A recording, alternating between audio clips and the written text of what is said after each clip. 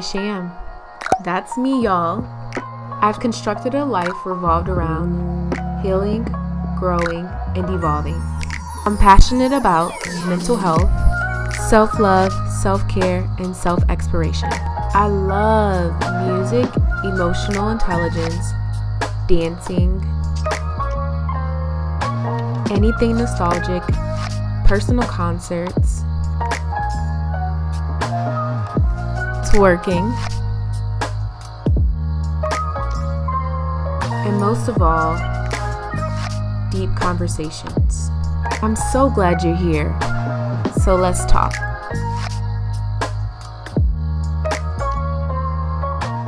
I wouldn't be here today if it wasn't for the lessons, okay? So none of it was in vain.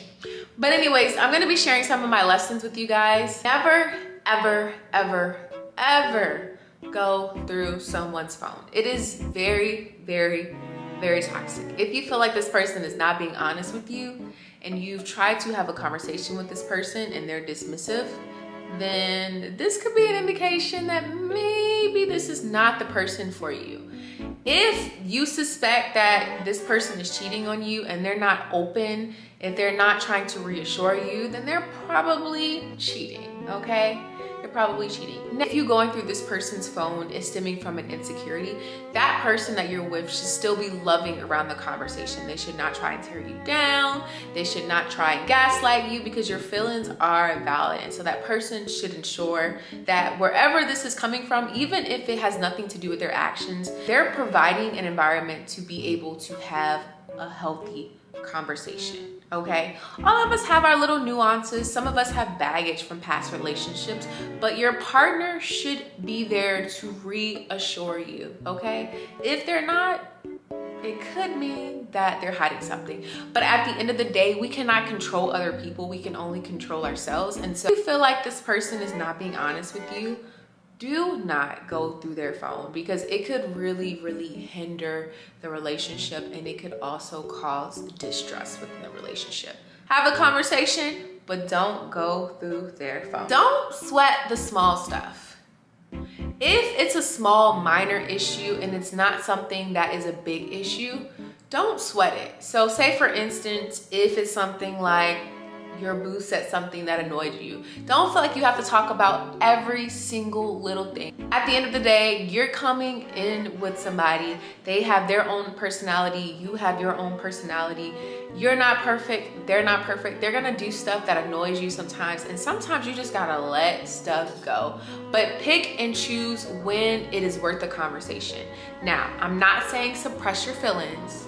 That's not what I'm saying, because if it's an issue and it's causing your feelings to be very, very strong, then it probably means that it's worth a conversation. But don't feel as if you have to address every little thing, okay? You cannot change anyone, and you should never, ever, ever, ever, ever exert your energy into trying to change a person.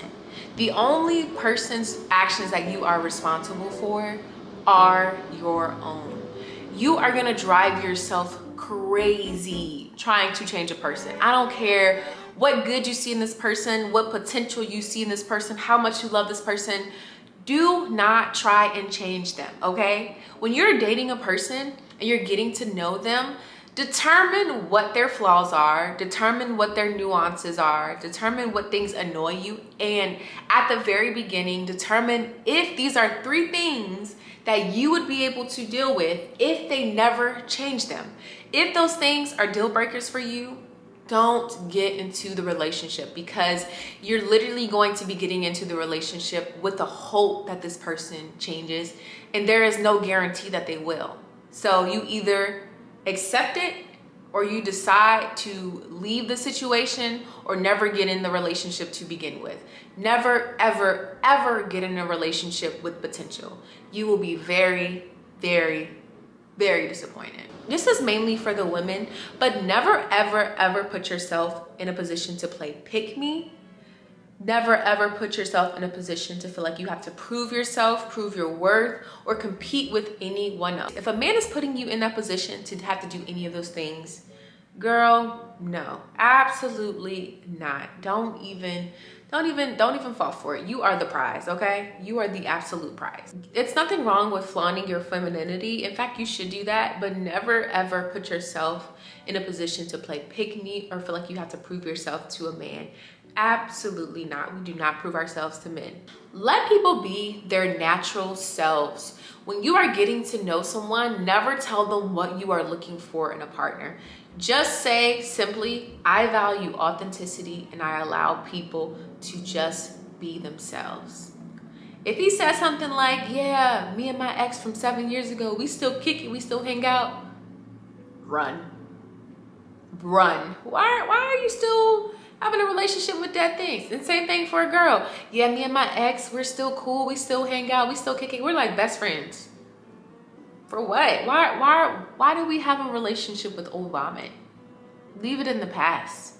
No matter how good of a man or a woman you are never going to be good enough for a man or a woman that is not ready.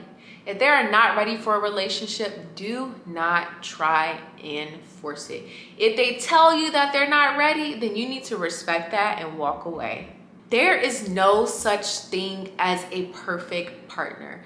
I believe in the 80-20 rule, which says that there is probably going to be 80% of what you want in your partner, and the 20% are probably going to be things that you don't really like. And so you have to determine what things are your deal breakers, what are your standards, what are your non-negotiables. If that 20% contains non-negotiables, then don't date this person. This person bringing you peace is important. If that is part of your non-negotiable, then go with that. If looks are important to you, don't feel shallow. It's not. Then go with that. But just understand that there is no perfect person. And if you continue to look for a perfect person, you're gonna find that your efforts are gonna be futile because there is no perfect person. You have to figure out what your non-negotiables are, what your standards are, and does this person meet my needs? I ain't saying settle, but I'm saying recognize that no one is perfect. And you determine what settling is. Be willing to have the hard conversations. What I mean by that is, in order for a relationship to work, you have to be willing to have the hard conversations. It is so important. Having hard conversations requires a level of vulnerability that a lot of people do not like. But in order for that relationship to stand and in order for intimacy to happen, you have to be willing to have the hard conversations, baby. And when you do, listen just as much as you talk. You have 2 ears and 1 mouth. Learn your partner's love languages. Oh my freaking gosh. If you have not heard of a love language, sis, bro, go look that up right now. It's gonna change your relationship life. As humans, we love the way that we like to be loved. I'm someone that values words of affirmation. I love words of affirmation, and so that is the way that I usually go to love people. I love giving people cards. I love sending them thoughtful text messages because that is the way that I love. However, for someone that I'm dating, their first love language may be quality time. Understanding this is important because that can cause a lot of breakdown in a relationship if your partner feels as if they're neglected in a certain area because they like to be loved the way that they like to be loved, and you like to be loved the way that you like to be loved. So understand your partner's love language. Oh my gosh, that's gonna change your dating life up, baby. Be the version of yourself that you want to attract. Say for instance, if you want somebody that's emotionally intelligent, how are you when somebody pisses you off? Do you resort to cutting them off? Or are you committed to working out the problem and having the hard conversations? If you want someone that's emotionally intelligent, then become that. If you want someone that's business oriented, then become that. If you want someone that's physically fit, then become that. If you want someone that is financially stable, then become that. It is shallow for someone to want someone to be something, but you're not that. I can't stand it when a man is like, oh, I want my wife to be fit. She gotta be this, she gotta go to the gym. But what are you doing? Do you go to the gym? Okay then. You can't have somebody that be going to the gym if you're not even doing that. Look at your lifestyle. Are you a person that wakes up late? Do you want somebody that wakes up early? Are you that person that wakes up early? If you are not, then become that. Do you eat French fries for breakfast, lunch, and dinner? Do you want someone that takes care of their body? Then become that. Become what you want to attract. Fellas, don't feel like you have to break the bank when you first meet a woman, okay? Brunch is cool, and if she respects you and she wants to get to know you, then she'll be open to that. Here are some important questions to ask people when you are considering whether or not they would be a good potential mate. What are your goals long-term and short-term? What does happiness look like for you? What does your happiest life look like? What do you do when you are extremely sad? Biggest lesson that I've learned is do not let love consume you. Do not get me wrong, love is beautiful when it is healthy. However, there is more to life than just a romantic relationship. What are your dreams? What are your goals? What is your purpose? Go after your purpose. Become a better person. When you're in your purpose, the person that you're supposed to be with, you will ultimately attract. You won't even have to look for it. It will come to you. It's gonna fall in your lap. So don't let love consume you.